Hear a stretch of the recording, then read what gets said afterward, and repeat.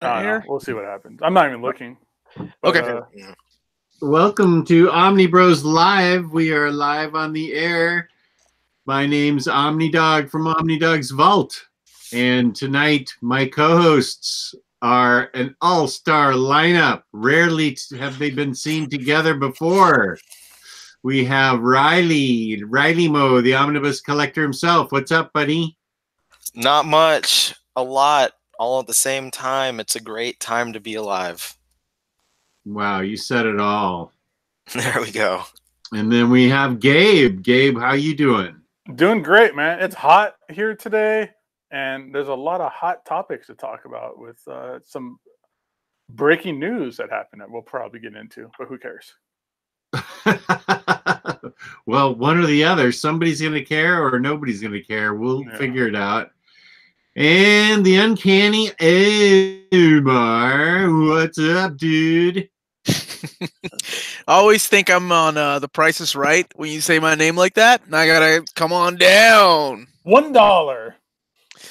I'm doing good, man. It's good to be back. Missed you guys. Had some personal things going on here at home and had to take some time off to do some things. So, wow, we are off to a good start, gentlemen. We already got one dislike. Now that's either because I'm on the show or Ryley's on the show. No, it's because we always have those trolls, but whatever. Likes don't mean anything. You know what? It's an engagement. It's an impression. They do to me. It all goes up with whatever algorithm. So who cares?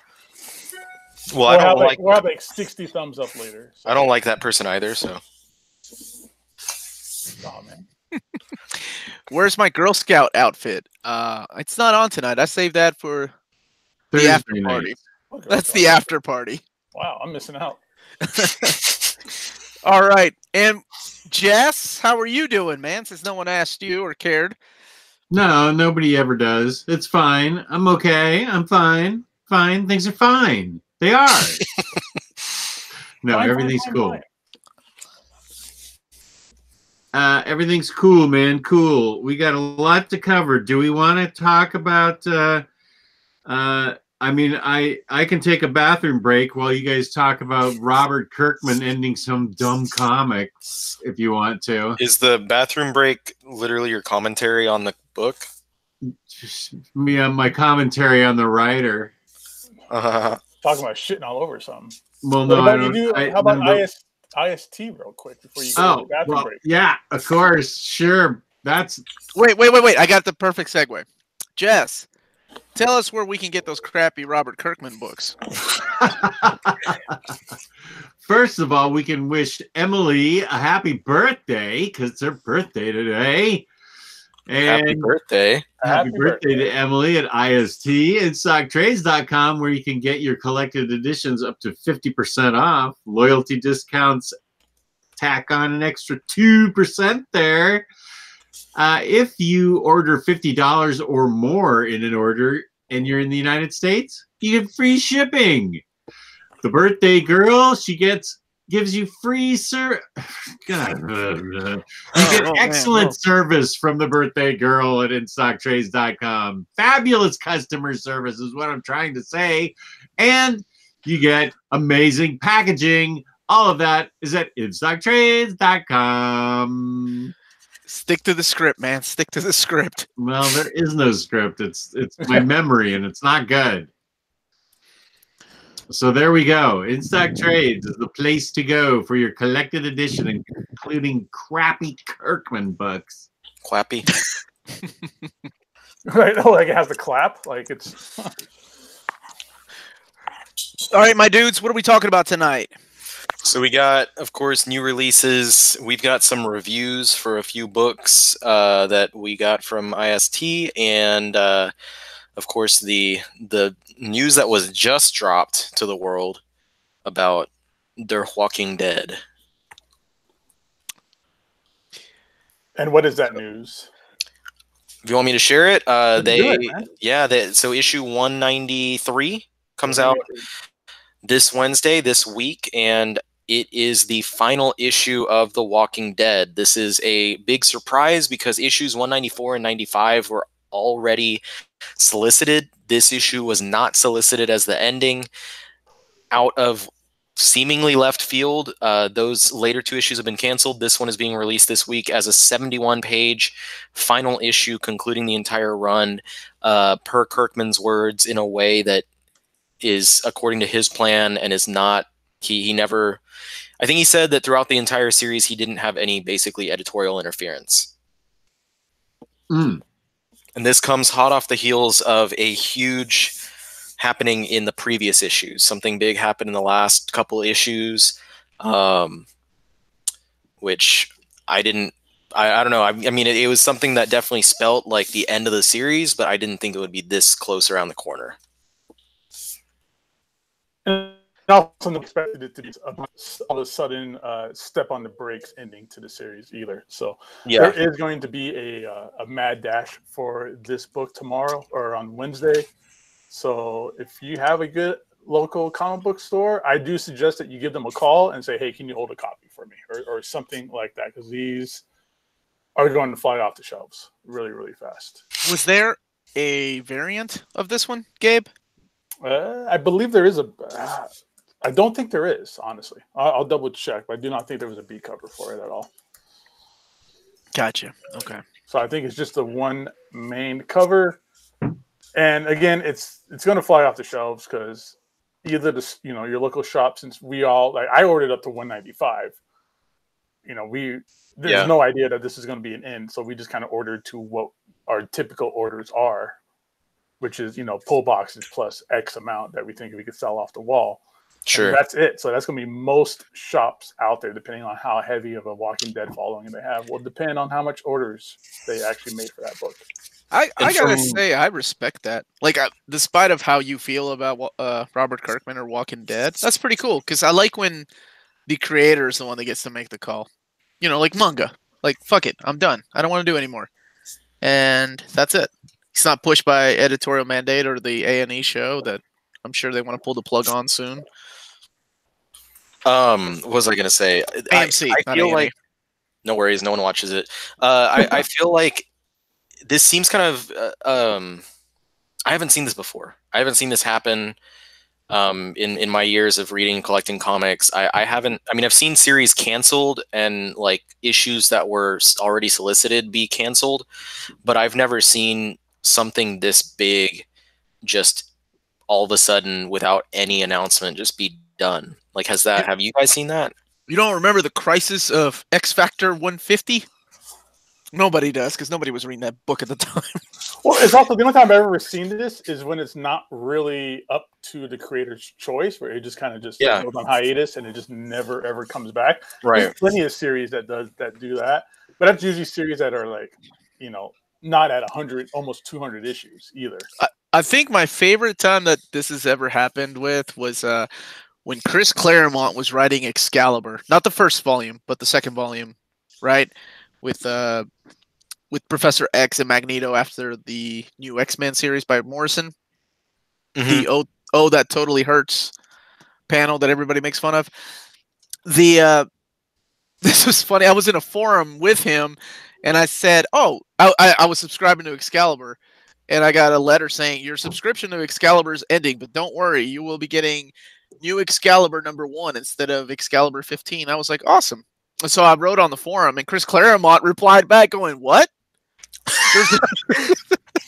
Like, he himself didn't know there was the book was coming back out as new Excalibur, which I thought it was hilarious. But this is big because it's like almost 200 issues. That'd be like if Claremont at like issue 209 all of a sudden was like, I'm done. And then they canceled the series of X-Men, that is. So I think that's right before Mutant Massacre is what I was trying to get Well, at. that did kind of happen with Claremont, but then Scott Liddell and Fabian initiated. Sure. It's just I haven't seen something exactly like this. It's just kind of like when I read the news, and even though, and I've mentioned on here before, I don't care that much. I still read the series, but it's like a habitual thing. Like I'm just reading it because I've been reading it for forever. It caught me super by surprise. I was like, wait, what? It's ending? What? I think that was literally the response that I had in the chat when Gio shared the link. I said, WTF, or just what? Yeah, but he's ending it on his own terms. He even said he wants to end it before it kind of wears out its welcome. Yeah. Or whatever. I think there might be more. It sounds like I'm getting a feeling there might be more to it. Like maybe there's some kind of discrepancy or behind the scenes fighting or something like that for this to end this way without any kind of like hyperboil attached to it or announcement or special covers. Because I looked it up. There's only one cover for this book, so it and they've done multiple covers for other anniversary type issues. Yeah. Anytime there was like a special event or something happening, I know. And with issue 100, there was like 1 million covers. Right. I had, and then this is also the week that the commemorative issue or it's commemorative like reprint of, like you were saying, what the big thing that happened the last couple issues actually comes out too. So there's gonna be 2 big Walking Dead books coming out this week. It's crazy, and it goes against his like. And I'm a man of habit, so it goes against his like. Habitually has 6 issues per paperback, 12 issues per hardcover, 24 issues per omnibus, 48 issues per compendium. So it goes against that by 1 issue, the 6-issue pattern. So I don't know, like if they're just, I guess they're just going to pack that extra 71-page issue into the last volume, 32. Or maybe do like a Fables and make that the last volume too. Yeah, they could do that too. It'd be a short last volume, but they could do it. Exciting times. So yeah, Walking Dead just doesn't care. And then new releases and our review books. Now, my wife is like, we need you to wrap up in an hour. We have to do this stuff. It's since it's my birthday this week. My family's coming in town. I need to clean up this entire mess of a place. Yada yada yada. So just letting you guys know. If y'all don't mind, like doing reviews before new releases. Okay, sure. I'll pull a Jess and go to the bathroom real quick then. Sure. I think we usually do that anyway. I think we usually do reviews and then releases to keep people. Cool. All right, let's go ahead. You want to talk about Venom first, right? Because that's like the best book ever. I got my Venom shirt on and ready. So I recommended this series for us to check out because I thought it was timely given how popular and how well received the Donny Cates run is, and that this run was really completely overlooked. And I completely honestly forgot a lot about what happened in this story. I remembered the basic premise from the beginning, what happens. And then after that, I just don't remember a lot about it. So I thought it might be a good idea to revisit this series with some people that hadn't read it before and then kind of give thoughts on it as kind of the overlooked middle child between all the Agent Venom stuff with like Remender and Bunn and then the Donny Cates kind of retcon of the symbiotes history that's coming on right now. So that's what I pitched to us to read this for. Like I mentioned, I'd read this when it was in singles. I largely forgot about it, and for whatever reason, I'm kind of on a Spider-Man kick, which turns into a Venom kick as well, in collecting like a bunch of different Venom stuff and rereading stuff. Jess, I know you expressed positivity towards this, having just recently read this for the first time. So I think you should talk first. Oh, okay. Yeah, actually, I'll be the first to admit that I don't have a lot of experience with Venom, and I thought it was interesting, mostly because I had not. I've read some Venom, not a whole heck of a lot of Venom, but I had not heard a whole lot as much of a dialogue from the symbiote itself. There was a lot of yapping from the symbiote going on between the wearer of the symbiote and the symbiote itself, and especially when Eddie Brock shows up and Flash Thompson are in the same room. He's like talking to them both, and he's got mixed feelings about them both, and he's The symbiote's just, Eddie Brock is calling him my love and everything, and it got really icky, and I just thought that was kind of weird.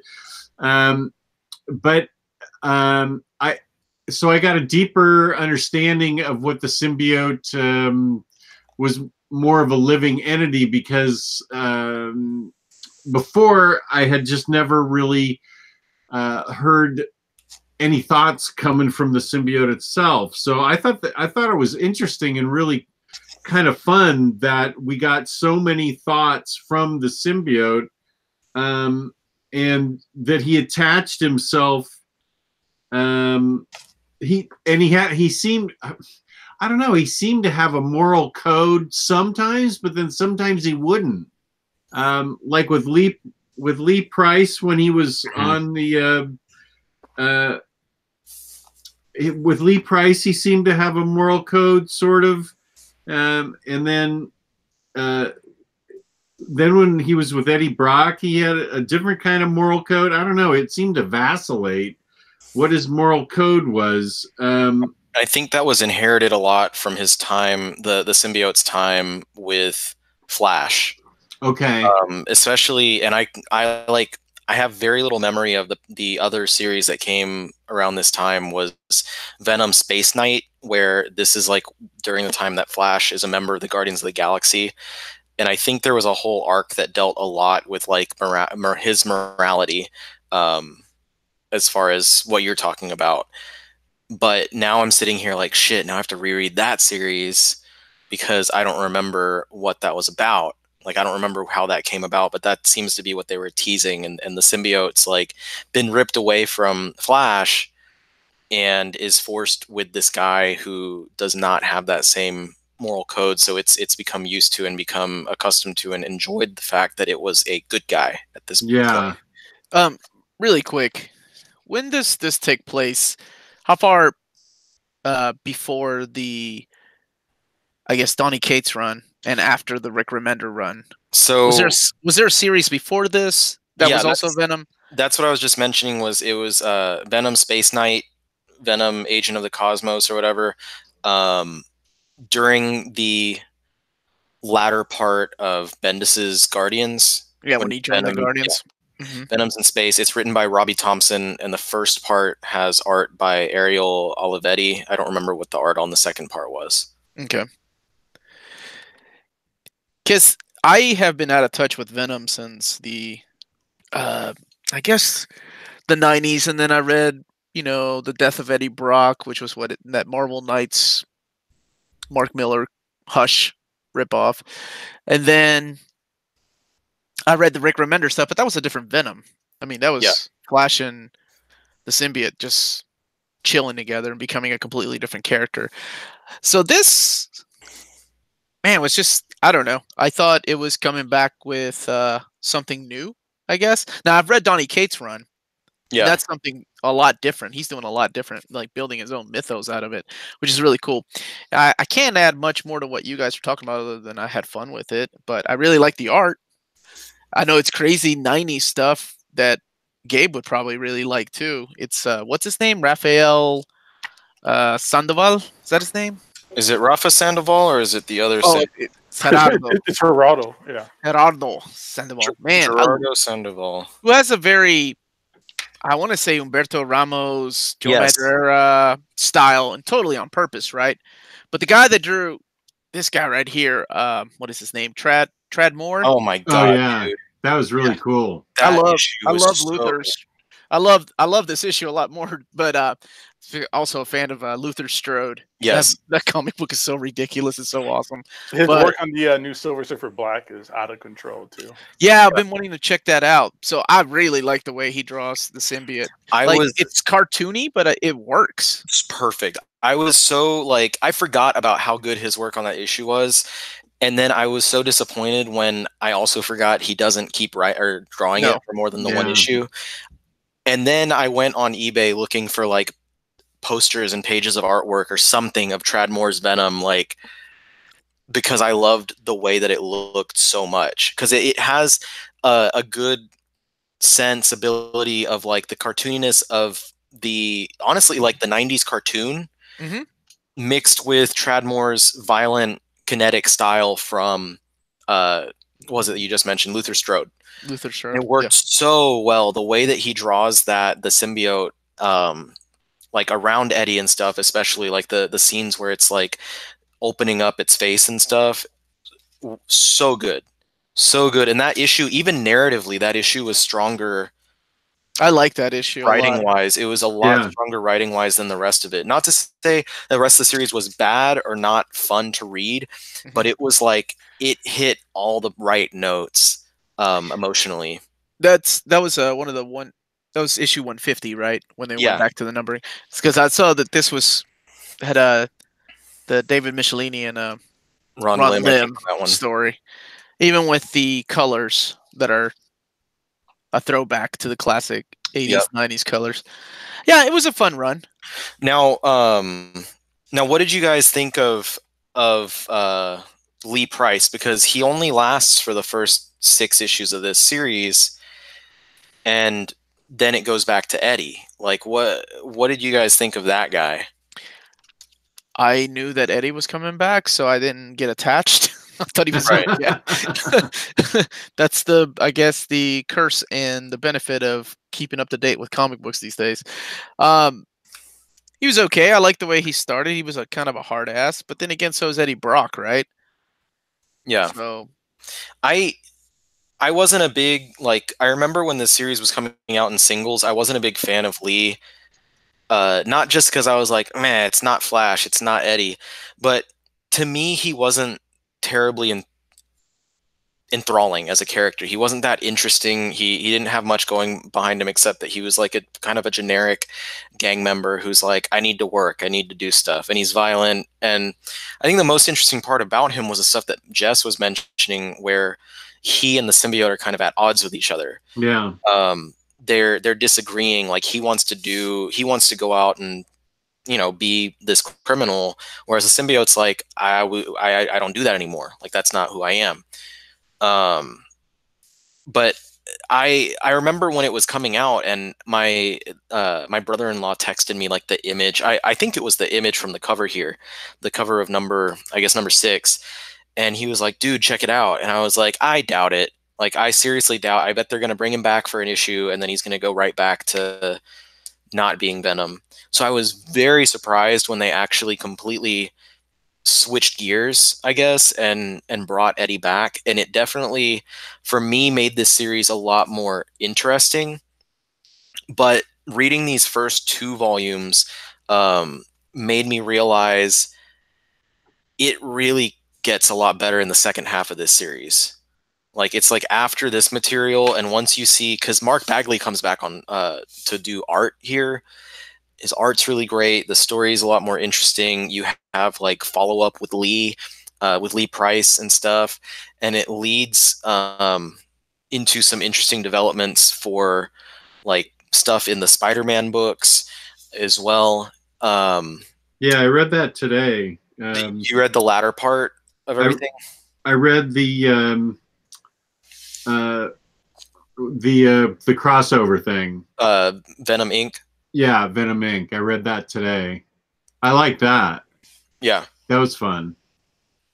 So I need to reread that as soon as I get a chance. I'm like 3 weeks behind on singles, and I just got a box of new manga that I have to work on. But I do want to reread the latter half of this series, because just getting to this point, and especially rereading that issue 150 with that amazing artwork from Tradmore, made me remember how much I enjoyed the latter part and how much I want to revisit it.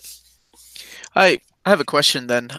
So there's 2 more volumes of this, right? Of this run, the Mike Coast. So the way that here, I'm gonna go to my closet where I have all my new arrival books from since I've moved into this little shoebox of an apartment.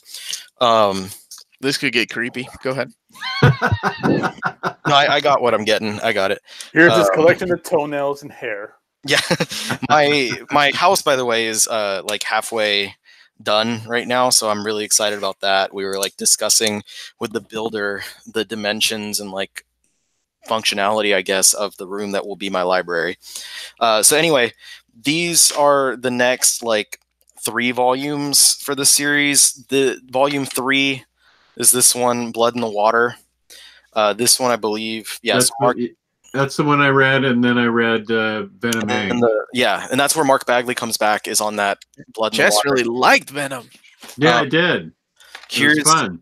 Venom Inc. So this is a crossover between Amazing Spider-Man towards the end of Dan Slott's run on the series. This is one of the arcs that did not get collected in oversized hardcover. So they did worldwide volumes 1, 2, 3 in hardcover, and then they skipped this and one more like short arc. I think it was like the Secret Empire Secret Empire. Mm-hmm. And then they went to the last Red Goblin. Yeah. Yeah. So this happens in between there. It has issues. There's Venom Inc. Alpha and Omega, Amazing Spider-Man 792 and 793, and then Venom numbers 159 to 160.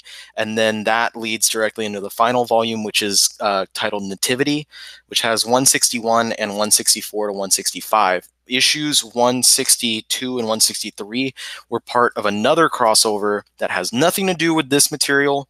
It's written by Cullen Bunn, and it was a crossover with his all-new X-Men, his X-Men Blue series, and it starred those young X-Men. It was called Poison X, and it was part of the Venomverse and Venomized little kind of event story. Yeah, that crossover was pretty bad. It was out of left field. It completely interrupted stuff, and that's one of the. I was annoyed because the entire cast of your X-Men book is gone, and they completely changed it to where that one was focusing on the kids. All of a sudden, it's focusing on like a random Havoc team. Havoc, Polaris, yeah. It was weird, but whatever. It's X-Men. But it was annoying because then this like winds up being a 3-issue trade paperback, and so because it's so thin, they shove 2 issues of Amazing Spider-Man 362 and 363 in there to pad it out and make sure they can. The Carnage issues? Yep. Yeah. It's like Carnage. Wait, that's stupid. That's Carnage Part 2 and 3. They have to have 361 in there too, right? Nope. No. Literally. It goes from That's the last Part 2. The last page, and then it goes to Part 2. Who mapped that out, Jess? I got no idea. You're the man.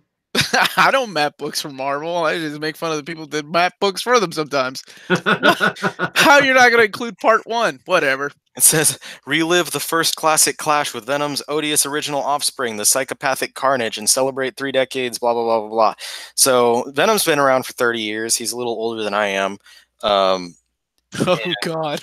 I'll be 29 this week, so I am like a year younger than this guy. And just like that, with one sentence, Ryley made me feel like an old man.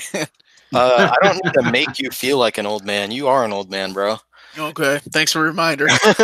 You might look like we're the same age. I am an old man. You are correct. So Venom, fun. That's all I'll have to say. You guys want to move on to X-Men so Ryley can get out of here before we do the previews and Gabe can join the conversation? Yeah, let's keep talking.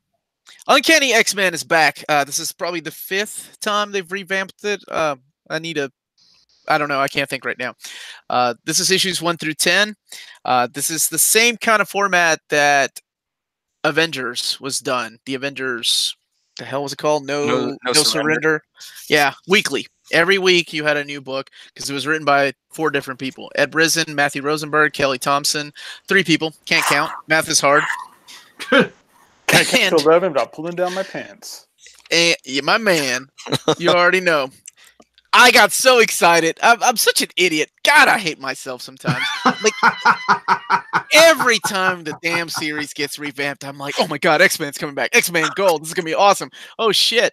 New X-Men by Grant Morrison. This is gonna be amazing. Astonishing X-Men. It's gonna be the best. No matter what it is, I get excited.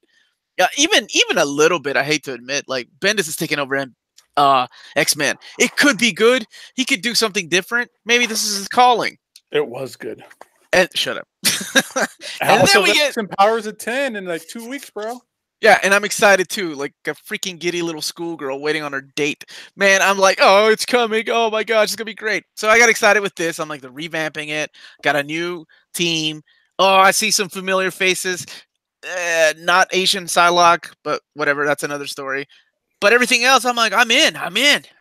So I read the first issue, and it's kind of like man, this would be really confusing if I didn't read the Madrex and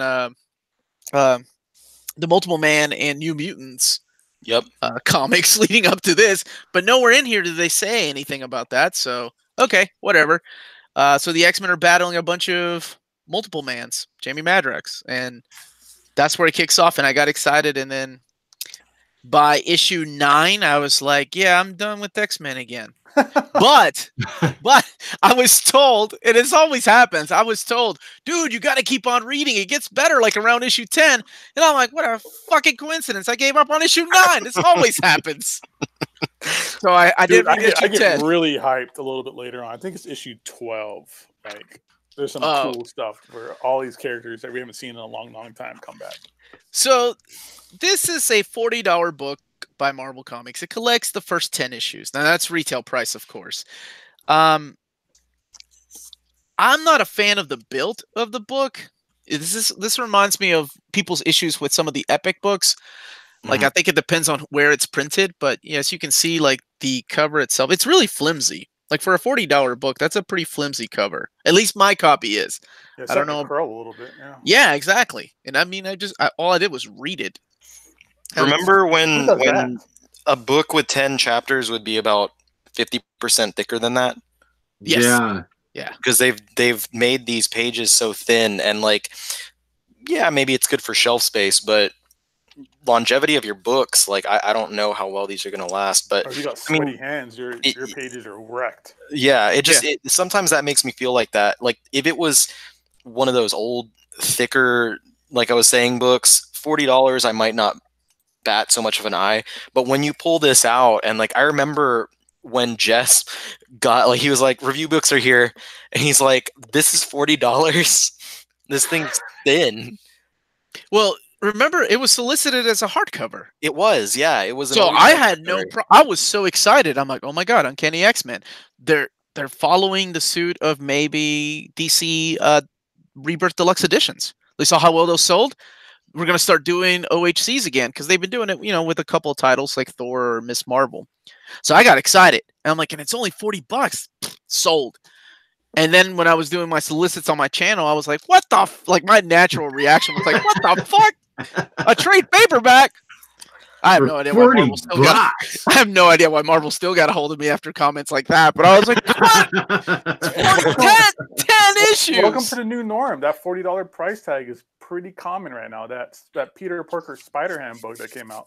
But that has last more issues. Week or the week before, it's a lot. It's a lot more material. Yeah, it's a lot more. That's the size of an Epic. That I get. And Epic collections are like twice as much page.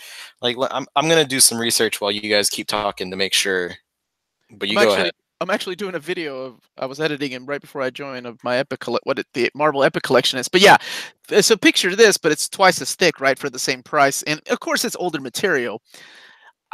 So I was very surprised that this was $40. Now, okay, let's go back to the story really quick. Yeah, the X-Men fight X-Man. I don't even know what the hell he's been doing. I thought he was dead for a while. Then he came back during Dark Avengers, and I really want to forget that storyline. The Utopia Dark Avengers X-Men Legacy. Was that where is that where he came back? And by the way, Spider-Ham is like twice as thick for the same price. Well, no. This one is 200 something, and that one's 400 something pages. I've got Spider-Ham somewhere down here, Peter Porker. But anyway, so yeah, X-Man is back. He's got a cool beard, Mutant Jesus, you mean? Yeah, and this probably the last few issues. That's the problem with this book. I wanted to care about the people in the front, right? I'm like, cool, they're using all these characters, but instead they use the characters I didn't care about. Like, the kids are trapped in this future, and then they have to fight. They're inside of Nate Gray's head, and then Legion comes to the rescue, and they free him, and then I guess that sets up Age of X-Man, which is, I think, 8. Isn't it 8 different series? It's 5. Yeah. 5. Oh, 5 or 6. 5, 6, 8 numbers. But they're that kind of goes in line with exactly what you were saying. This was a point I was going to bring up with, gee, I'm glad I read the Madrox and New Mutants Dead Souls miniseries, because it's like this thing spins out of some stuff and then it spins into some stuff. And I don't 100% remember the conclusion of this. I haven't reread the last 3 issues. Since we were doing this, I got caught up with my interview today and getting promoted, so sorry about that. Just throw that out there for you guys. But anyway, when picking it up, I felt the same way. I was like, oh shit, like I forgot that this starts like hot on the heels of that miniseries, and if I didn't read that, I wouldn't know what's going on. And I've been reading Age of X-Man, and literally the entire time I've been reading those issues as they come out, I'm like, how did we get here? Like, what happened? Why are we here again? Yeah, and I was like that, and it was a weekly series, and then I read it in trade paperback format, and I feel the same way. I'm like, wait, where are the characters that we were supposed to care about? This was advertised as the return of Wolverine and the return of Cyclops. Oh, that's okay. So that continues on to the regular Uncanny X-Men. Meanwhile, if you want to read what the entire book sets up, you got to read all these other miniseries, not this book anymore. There's 6 miniseries. I apologize, not 5. I just counted them 6. Don't do that again, okay? We don't make mistakes on Omnibros Live. And they're by a cavalcade of writers that does not consist of the writers from this series. So nobody entirely. So okay, so this is a for real question. So then where's that event wrap up then? If there are 6 series, it's not like Age of Apocalypse, right? You have an Alpha and Omega. And there wasn't an Age of X-Men Alpha? Yes, there was an Age of X-Man Alpha. That's okay. There is going to be an Age of X-Man Omega. The main quote-unquote miniseries is written by Lonnie Nadler and Zach Thompson, and they wrote like a volume of Cable and then an Apocalypse backup story, and somehow we're kind of seeding together elements that were coming together to do this, but like the other 5 miniseries are written by Ed Brisson, so I guess you do have him. He worked on this. Shannon Maguire, Ed Brisson on Next Gen, Shannon Maguire, who writes Spider-Gwen, I believe, right now, Prisoner X by Vita Ayala, Apocalypse and the Extracts by Tim Seeley, and then the last one, I believe, is Extremists by Leah Williams, everyone's new favorite. So a bunch of writers that had nothing to do with this book, and then Ed Brisson, who has been working on Old Man Logan and X-Force. I don't know. It's just because I follow writers. I largely follow writers, and so I look at this stuff and I'm like, where's the narrative that this person has been sowing throughout these titles? And Rosenberg has a narrative that he has been putting together, because Madrox and New Mutants were both Rosenberg. And they were both solid. Yeah, they were solid series, and they lead towards elements here, but they even stronger, they lead towards when he takes over as the solo writer on Uncanny X-Men, and it starts going into the whole like reunion of Cyclops and Wolverine, and then there's big elements that are brought back from that Dead Souls miniseries and stuff like that. So that winds up getting continued, but it's like reading it again and then looking at all the other books is just this big jumbled mess in my head, and I'm like trying to make sense of it, and I cannot make sense of it, and I don't know, maybe I'm overreacting. No, because I know that, you know, I've been reading X-Men for a long time. So Jess has been really quiet. Jess, did you make sense out of, like, were you confused when you were reading this? How did you feel? Yeah. I felt this was a big, jumbled, confusing mess that it felt like there were 3 different writers writing on 3 different schedules, sort of. I didn't feel like it was cohesive or coherent. I felt that they were sort of competing with each other, and I didn't I didn't feel like it gelled. Really, I didn't. It didn't gel for me. I I didn't care for this book much at all. This is not the way to get, like, to tell people Uncanny X-Men is back, jump on this book and start reading the X-Men. Like, this is the way to make people like Jess be like, this is really confusing and I don't know what the hell's going on. And I feel like what happened was they're like, okay, we need to bring back the main series. You guys have been writing some of the X books. So they got Ed Brisson, like I mentioned. He was writing Old Man Logan. His run was getting good feedback from fans and critics and stuff. And then Kelly Thompson is on here, and she's always, hitting positive notes on her books. And she's been writing Rogue and Gambit, Mr. and Mrs. X, which has been getting, again, positive feedback. And then Rosenberg, we just talked about his miniseries and stuff. So it's like 3 writers who have been doing positive work with the X franchise. And they're like, we're going to have all 3 of you come together for the express purpose to basically give the illusion of a new jumping on point for the X-Men that's going to lead into this entirely random event that is very much like the Age of Apocalypse, but not the Age of Apocalypse. And there you go. And you guys can just lead into that. And you're not writing it either, but you're going to lead into it. And then you're going to actually write completely different stuff after this. And what's funny is this was solicited as, from what I remember, as the ongoing title, even though the writers claim that it was always supposed to be a small stint until Hickman came over and took over the book. So, yeah, 100%. I know a lot of people that have been reading X-Men for a while are upset that he's looking like he's going to wipe the slate clean, but I'm okay with that. I think a book like X-Men needs it. Got a lot of history together, a lot of decades of history that just doesn't really add to the story. They got so much crap going on. I want people to come into X-Men, and enjoy it, not be confused when, the clone of well, he's not even a clone. I'm sorry. He's another dimension son of Madelyn Pryor and Scott Summers, right? Son is here out of nowhere, and he's creating a different universe in people's heads, and you have different takes on the same kind of characters you've read, like the Blob. I don't know, man. It was okay, but in the end, I was looking forward to something else, and I did not get it.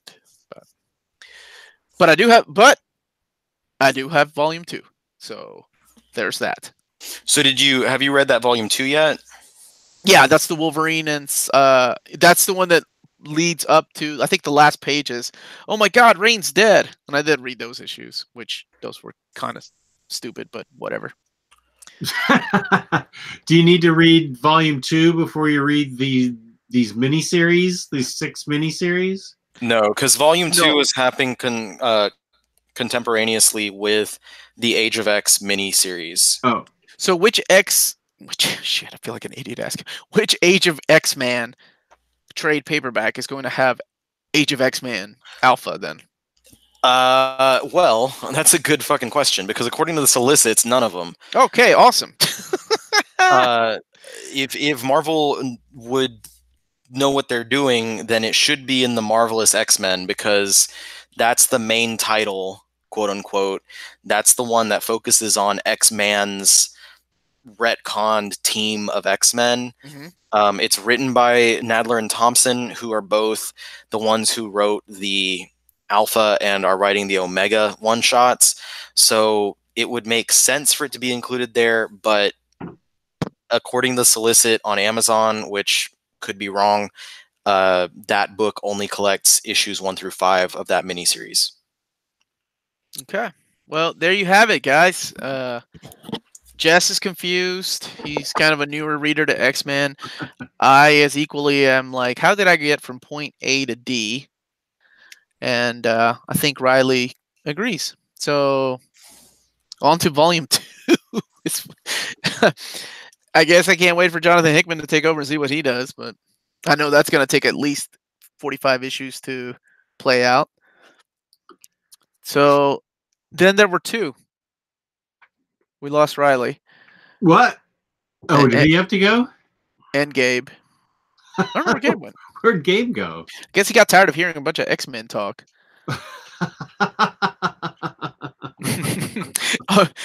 J-Rocks, you're right. Marvel has already solicited the Hickman's X-Men in oversized hardcover. They have been leaked, and I believe don't have a title yet or page count or anything. So excited about that. All right, guys, I gotta go rescue my wife. It's raining, and she was walking the dogs on a trail, and she got stuck. Thank you for joining us. Thanks, man. Have a good one, Thank you for all the fun. That was a really good discussion, and I won't be on Thursday like I usually am because it will be my birthday. Happy early birthday, my dude. Thank you. It's also America's birthday, but I know everyone cares about me more, so that's fine. Also true. Thank you very much. So I will see you guys next week, probably on Thursday, where I will not see Omar and Gabe again. So it was I will never see you guys again and for the rest of my life. So it was a huge pleasure. Okay, man. Go be a good husband. Take it easy. Peace out. Later, Gabe. Bye, bro. Oh, perfect timing. Peace out. All right. Let's talk about some solicits, gentlemen. What's coming out this week? I know I've got 3 books for sure I'm excited about. I'm pretty sure Gabe is excited about one of those books. But let's look at what's coming up and what's on sale at In Stock Trades. Gabe, you want to share your screen, brother? Yeah. Nope, not right now. I don't. But give me a second.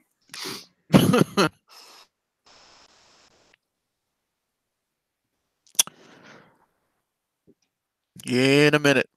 You know, did you guys get the Moonshadow book? I did, yeah. You know that damn thing after it was solicited like 4 or 5 times. That thing sold out. It did? Yeah, it went out of print. And, well, I mean, it's back now. But I had to get mine from Amazon because my order at In Stock Trades, like, they were like, we didn't get enough. They're wanting to do a second printing, but we don't know when that will be. Dude, that book came beat the shit. I was like, damn it, I've been waiting for this book for like 6 months. It came beat the shit from Amazon? Yeah, of course, it's Amazon. Unexpected. Unexpected. I didn't have a choice. I could have waited, but I'm like, I want to read it now. And FOMO. Man. No, I said I want to read it, not own it. It's opened, not sealed. All right, what do we got? You want to highlight Gabe, and then we can look at the solicits? I did. All right, let's rock and roll. Well, let's make this happen. All right, everybody. Here is this week's releases you can find on In Stock Trades starting tomorrow, 3 p.m. Eastern, noon Pacific. Let's start with the image books. So we got Gasolina Trade Paperback Volume 3. Still have That's already on Volume 3? Wow. I heard that was good. Speaking of good books, the fan favorite around here is Monstrous. So Volume 1 hardcover comes out this week.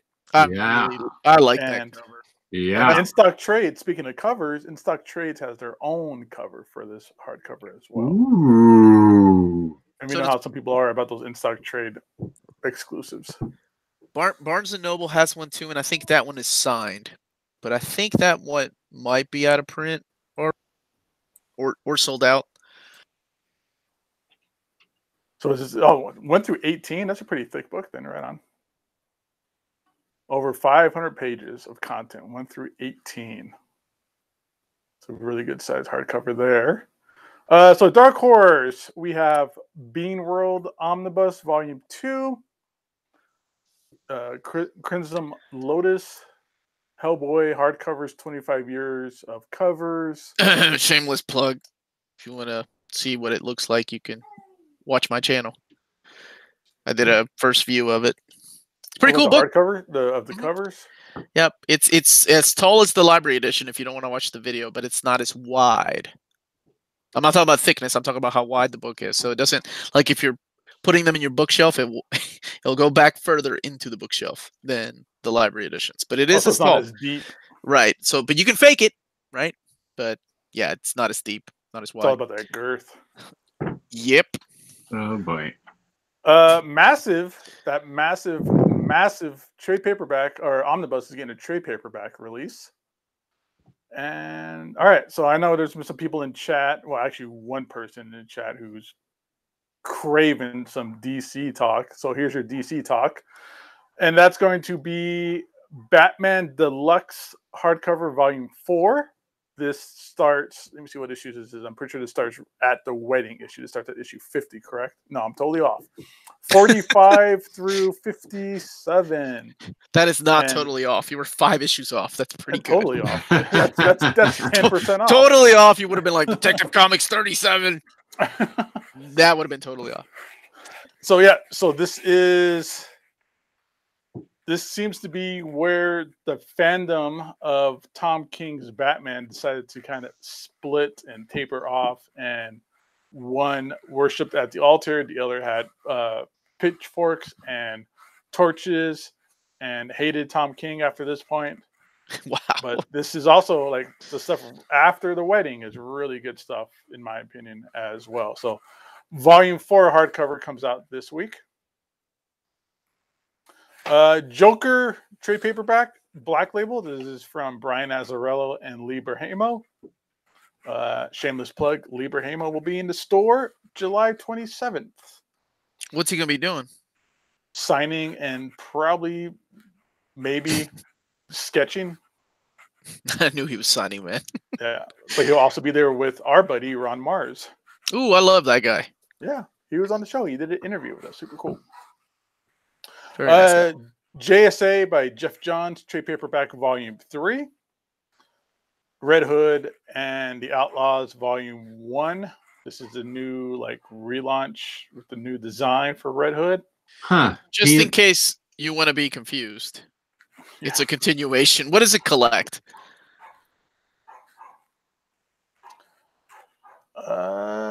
Outlaws Annual number 2. Red Hood Outlaws 26 through 31. So keep that in mind. Trove of behind-the-scenes artwork. Keep that in mind. This is a volume 1 collecting issues 26 through 31.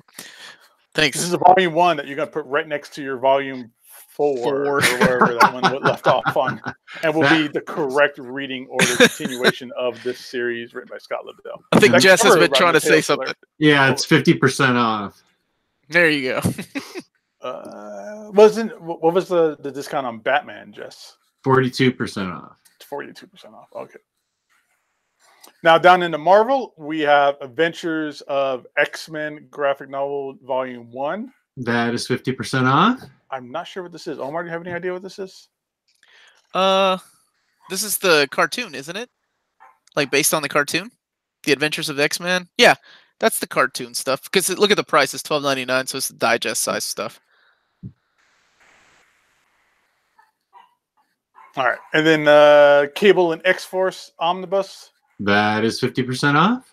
Otherwise known as X-Force Volume 3. Yeah, I was about to say, this is another confusing one where it's X-Force Volume 1, Deadpool and X-Force, and now it's Cable and X-Force. Yeah. Conan the Barbarian Volume 1. This is the new Jason Aaron, and is it Mahmoud Asra doing the art on this? Or Jess is the pronouncer of words. Jess, how do you say that man's name?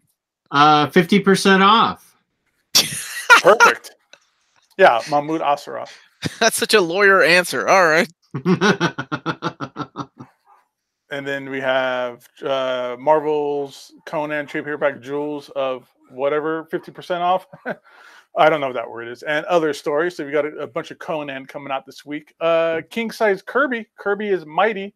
This is another one of those extremely extra large hardcovers. This is going to be collecting a bunch of Thor stuff. And my dog is barking. I'm going to go out there. I'm going to fucking eat her if she doesn't shut up. Jeez, that got dark. Oh. Well, she is a wiener dog, so I'll just put some ketchup and mustard on her, and I'm just going to go to town. Okay. Another great hardcover coming out this week. We have Silver Surfer Parable. This is the awesome art by Mobius, one of his very, very few comics work, well, mainstream Marvel-type comics work. And it's, of course, on an awesome Galactus Silver Surfer story written by Stan Lee. What's how big? What are the dimensions on this book? I've been trying to figure that out. That is also 50% off. That's what's up. 9 1/4 by 13. Okay. Jess, how big is that? Like a piece of paper, like a notebook paper. Okay. It's gonna be it's like a standard size hardcover then. Yeah, that's what it's like.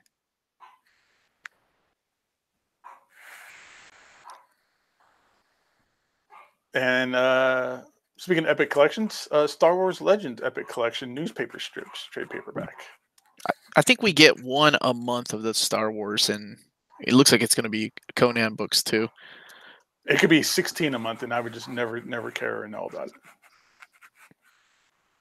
Okay.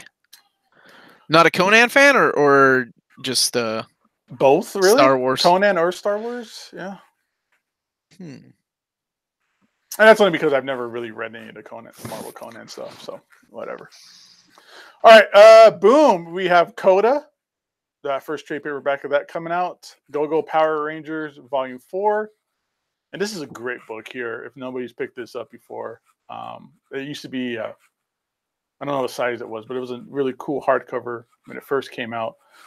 Jim Henson's Tales of Sand graphic novel. And who did the artwork on that? Do you remember? I remember somebody telling me and Jess that we need to get that. Yeah, I remember that too. That's right. Yeah, if you guys haven't read this before, it is great. Like the artwork is really clean and it's stylized, but not like over the top stylized. It's a great book. I want to say I always run across the hardcover at Half Price Books. Like it seems like one of those books that they bought every one of the copies of the hardcovers, and they're sitting on them. That's what it feels like. It's worth picking up, man, for sure. All right, I'll get it next time I see it then. What's next? Over the Garden Wall. You get this stuff, don't you? For your daughters, I thought. Luke? No. I heard it's good though. It's a cartoon, right? Based on a cartoon? No idea. It's a cartoon. Apparently it says Cartoon Network, so. And Smooth Criminals Volume 1. And here is Omar's section. We have Omar here this week to kind of help us out, point out anything that might be of interest to some of the manga readers out there. I'm so lost with new manga as much as you all, except maybe I can recognize that it's manga. Although I heard Dr. Stone is the shit, and I've looked at some of the inside artwork and it looks awesome. Complete Peanuts trade paperbacks, collecting those hardcovers, now available in trade paperback. Oops.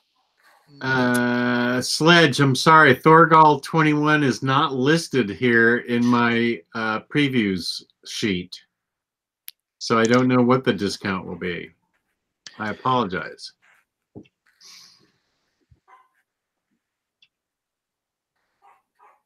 This Eleanor stuff seems to be pretty popular. We always get people looking for this kind of stuff. Yeah. My Hero Academia, I know that's a thing. That's a big one. Oh, here you go. Tarot, Witch of the Black Rose. There we go. There's some anniversary. There's some Jess books right there above Zombie Tramp, volume 17. If I worked at a comic book store and Jess had a folder at my store, I knew that I would put 2 copies of these books in there. One for him to read and one for him to use. So I got you, my dude. What the hell? I used to work at a comic book store, and I didn't work there when these books were coming out. But apparently, this is a small town in Kentucky, by the way. Tarot was the best-selling book at this comic book store where I was, like where I used to work. And because it had 2 copies, each one of the books had like a variant copy, right? So the guys that would collect them would collect both copies. So in a small town in Kentucky, Tarot, that book that we just looked at, Jim Ballin, right? If I'm not mistaken. Yeah. Of course you know. You know too. I worked at a comic book store. I have to know these things. I don't own them. And I'm not shaming you if you do. That's cool. I'm sure Omar owns this somewhere. I own a lot of weird shit. On a high shelf. I need to move my stuff higher. My girls are getting taller. So, but I was like, it's outselling. Like, this is when new X-Men was dropping too. Or no, this is when Joss Whedon's X-Men, Astonishing X-Men was dropping.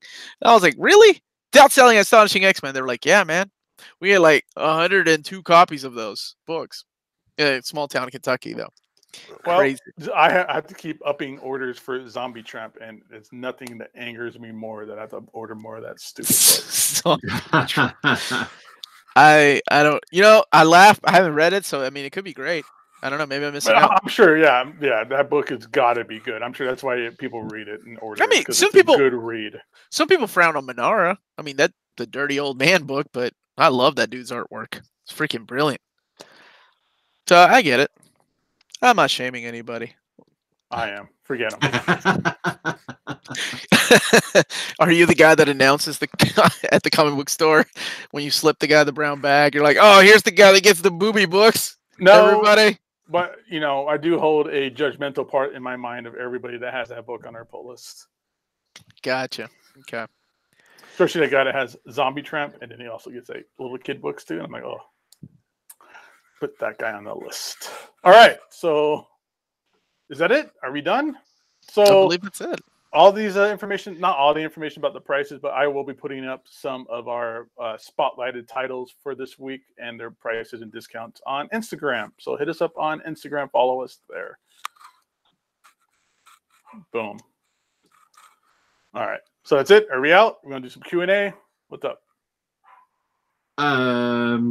Whatever you guys want to do. It's fine with me. It's just a little bit after 9, so we've been on about an hour. So, I can hang on for about 10 minutes. I haven't been on for a couple weeks, and we can sit around and talk about feelings. I mean, would you guys want to do? Do you guys want to do that? This is gonna be the cathartic episode of. Or did you guys already do that on Sunday? Did you guys already do that on Sunday? I think that's what happens on Sunday, right? Sunday is the feelings episode. Yeah. Yeah, that's what I thought. The emotions episode. I can't deal with that right now, so that's why I haven't joined on Sundays. No, what's new with you guys?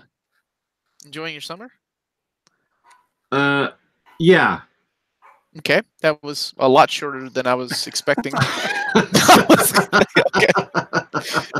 Fuck me, I'm out of questions. Well, I'm taking off for San Diego in a couple of weeks, so I'm looking forward to that. What are you looking forward to? Our huge unveiling of all of our crazy books that we got. We're gonna have a whole new showcase style booth this year. Because we bought this crazy collection, and the books are coming back, and we're going to display them and put them up for sale for the first time at San Diego Comic-Con, which includes a Amazing Fantasy 15 9.4. That is amazing. What? That is amazing. All right, I got to ask. Mm-hmm. Let's play Price is Right. But wait, does Jess know the price yet? I know the ballpark. All right, what's the ballpark? What are you throwing out? Just out of curiosity. I think it's 1.2. $1.2 thousand. $1.2 thousand. $1.2 million. Well, 8 years ago, a 9.6 sold for 1.2, 1.3. That's 8 years ago. That's before the movies and all that stuff came up. I don't think I own a comic that I bought yesterday at 9.6. You probably don't. You're a little rough on your. I am. Yeah, because I'm curling on that Uncanny X-Men. Because I read the damn things. Damn, who had a damn 9.6 Amazing Fantasy, right? First appearance of Spider-Man. Right. Yeah. There's a couple of those out there in the world, but not a lot. That is same with this 9.4. I think there's less than 10 out there in the world. So your store got one in. That's right. Somebody came into your store and said, "Hey, I have this 9.6 Amazing Fantasy," and you were like, "Okay, I'll give you 3 Snicker bars." Yeah, I totally GameStopped them. Yeah. No. I want trade-in credit. It's actually just this massive collection that John bought that he's been working on for years and years and years with this collector.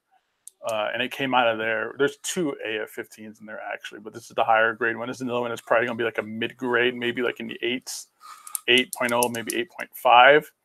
Right. There's a Journey in Mystery 83, the first Thor, that we're suspecting to be a 9.6.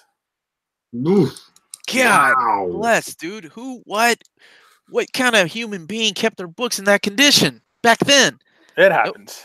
Nobody knew it was going to be worth money back then, right, Jess? No, the guy was just a crazy pop culture collector. He had tons of baseball cards and all kinds of other movie memorabilia and things. I take it back. I'm sure people knew that some of this stuff was going to be worth some money. There's always been collectors.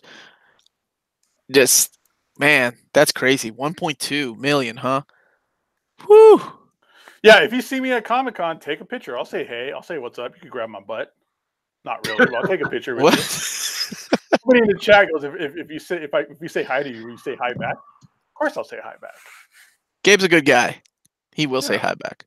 Speaking of being a good guy, I totally forgot to mail out your signed Art Germ comics. You know, I'm not the type of guy that holds on to the past, so I'm over that.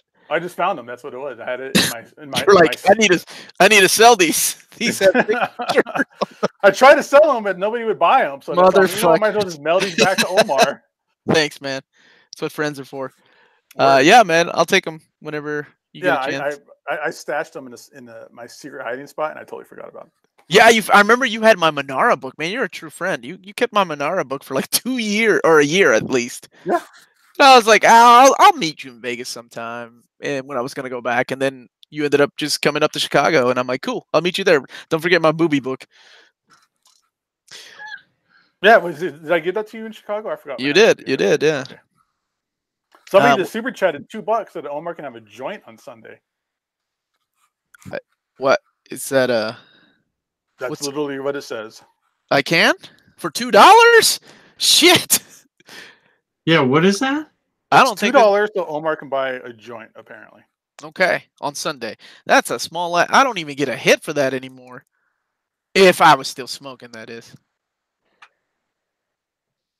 But thank you.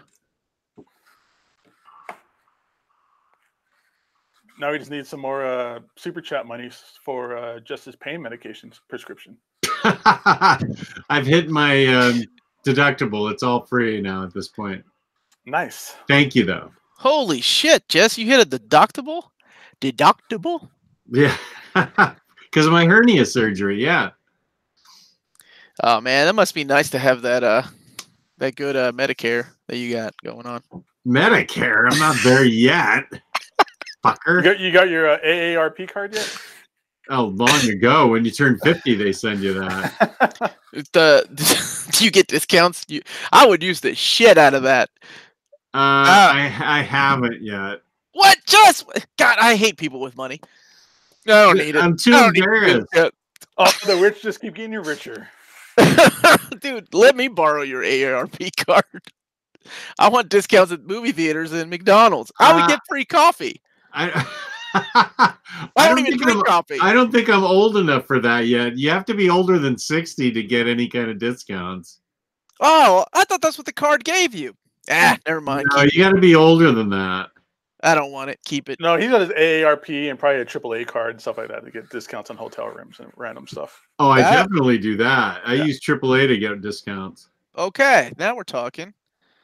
See, that's what I want to do. Well, you can do that now. You just have to belong to AAA. I do. Oh, well, then go right ahead. I do belong to AAA. I forgot about that. I just thought AARP, like, you could put it on top. Like, why are we having this conversation? Were there any questions in the chat? Jess, what was Monstrous? What was the discount on Monstrous? That was, I think, 42. Let me check real quick. It was not 50%. 42, yeah, and they have the DCBS has its own variant. 42. Also 42% off. Yeah, they're both 42. Very cool. Wow, that's a $50 book. That's a big book. Yeah, it's 18 issues. Wow. I don't know what size the issues are. It says it was like 500 pages. That's a big book. That is. I love that book. Love that book.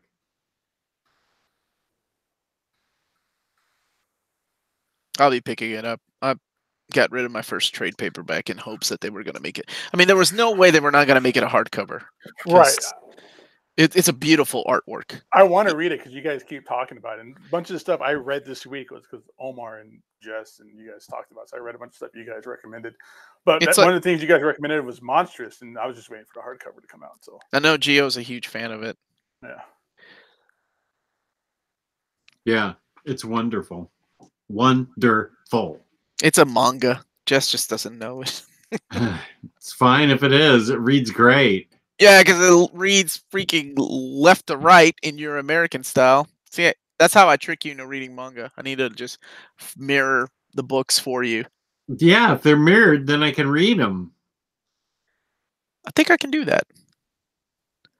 Some of the manga, like Blade of the Immortal, was done that way.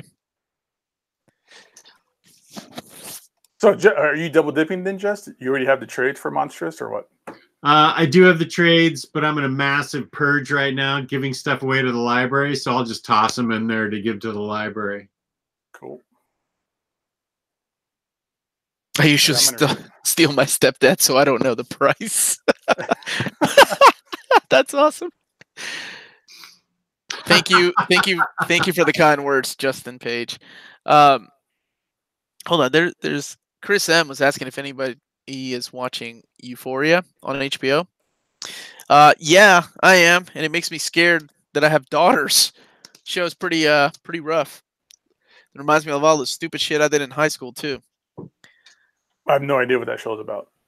It's like a life in the kids in high school. It's what's her name?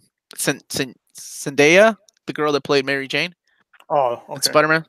She plays the lead. She's like a recovering addict. Yeah, but she's in high school, finding your true self and drugs, sex. That's it. Just lots of drugs and sex. It reminds me of that movie Kids. You ever see Kids? Yeah, so think of Kids, but update it with like Twitter, Instagram, and Tinder, things like that, and being in high school. Yeah, because kids messed me up when I saw that. I think early high school days. I think that was the purpose of it, right? And so is this show to make you aware. Oh, I thought you meant this show. No, not this show. Well, maybe this show.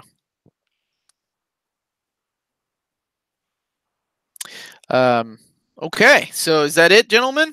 I think so. All Omar, right. Where can they find you? What's going on tomorrow night? I'm gonna take my family to go see a movie. So we're taking a break from Old Reader, New Reader, and coming back we're coming back the following, not tomorrow, but next Tuesday. We'll be back next Tuesday. But thank you for the plug, Jess. Oh, okay. Yeah, I really appreciate it. Next time on OmniBroslive, we continue the weed talk, apparently. Are we still talking about that? This is somebody said in the chat. But you can find me on my channel, Near Mint Condition. And I've got a lot of shows, including one tonight about the Marvel Epic line with a giveaway. Sponsored by Marvel. So, yep, that's where you can find me. And then hanging out with these cats. I'm back. I'm sorry I took a break. Like I said, I was dealing with some personal issues, but we all need it. I'm here. These guys make me feel better. We give each other a lot of shit, but I love these guys. So, well, that's what makes you feel better is the love. If I don't make Jess cry by the time the episode is over, my life is not complete. Well, you got about 30 more seconds. I can text him later. The night's still young.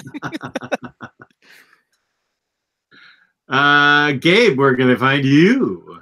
All right, you can find me Instagram, Gabe Infinity Watch. Again, hit up OmniBroslive on Instagram for up-to-date information about Omnibus and all that kind of cool stuff and the show. And I'll be in San Diego July 16th through the 21st, I believe it is. It's Tuesday. Is that Tuesday till Sunday? I'll be there. So let's do a OmniBros meetup. Any OmniBros out there, go to San Diego. Let me know. We'll hit up a bar and I'll drink some water. Man, Gabe is sticking to his guns. Very proud of you, man. That's awesome. Well, maybe I'll have some whiskey because there's no like carbs and bad sugar and stuff like that. What is it? It's like clear liquor, right? That's better because it has less. Why do I know this shit? I know. Like, since when is whiskey clear, Omar? Could you put bourbon or could you put cranberry juice in it? Before you put it in a barrel, my friend, it's all green. Cool. Jess, where can they find you? Omnidog's Vault on YouTube and Omnidogs_Vault on Instagram. And I kind of highly doubt we're going to have a show Thursday night since it's 4th of July. I think all these imps here on the show are going to be out there lighting their M80s and running away from the pumpkins and stuff that they hide them in. Things like that, blowing up pumpkins. I'm getting it mixed up with Halloween. Sorry. Yeah. How American are you? No, we put them in people's mailboxes. Right. Yeah, so I kind of doubt we're going to have a Thursday show. I know Riley's out, and I doubt many people would be tuning in anyway. It's 4th of July, hot dogs, fireworks, things like that. So what are you doing this Halloween? I mean, God damn it, Jess! What are you doing this 4th of July then, Jess? Are you not going anywhere? I could do it, but I think I'd be alone. I don't think anybody else can do it. What about Gio? I don't know. I'll have to talk to him. I thought Luis said something about doing like an early show. Like oh, yeah, that's right. Thank you. That's right. Gabe is completely right. We're going to have a early daytime show on 4th of July. Sometime during the day, probably mid-morning, Right. early afternoon. We got fans from across the sea that don't give a shit about the 4th of July or America for that matter. But, you know, we make books here. That's right. No, Luis did say that. Yeah, we're going to have like a mid-morning, early afternoon show. Boom. Gabe, thank you for getting me back on track. Right on, man. You're welcome. We all serve a purpose on this show. I have yet to find mine. So, gentlemen, you all have a great day.